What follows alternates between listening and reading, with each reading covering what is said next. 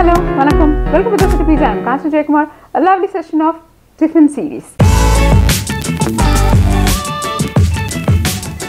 This is a smart and easy cooking tiffin, which you can just think and do it in minutes. So let's look into the first one. Is going to be the Upma. It's a lovely, yummy dish actually. If it is done properly, it's going to taste good and it's going to take just very less of your time. So let's look into how to do this.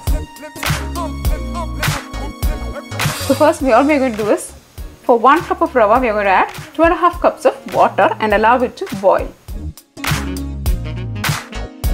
Now while the water is boiling, heat a pan and add 2 spoons of oil to it. To the hot oil, add mustard seeds, Bengal gram dal, groundnuts or peanuts and curry leaves.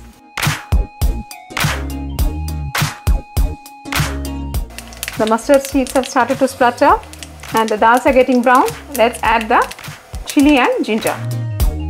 Add the chopped onion. Sprinkle the required amount of salt.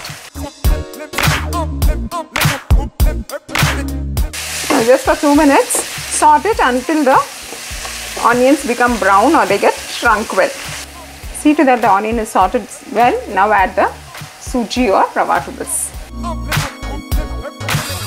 The suji or the rava is coated well with oil now. If you feel like, you can add 2 more spoons of oil here. So now the important criteria here is the suji should get roasted so well. It has taken at least 3 to 4 minutes it will take, depends. Once they are roasted, then your job is done. Boiling hot water. Cover it, switch off your stoves and leave it for 5 minutes.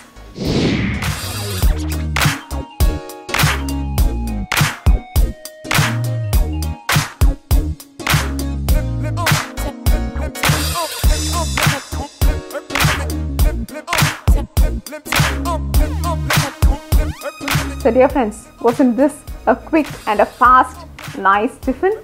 So definitely do try this and keep us posted. Dosa Pizza is all about enhancing your taste buds. If you like this video, press like, subscribe to Dosa Pizza, and for your simple recipes, visit dosapizza.com, and I'll be visiting you shortly with again another super simple tiffin recipe.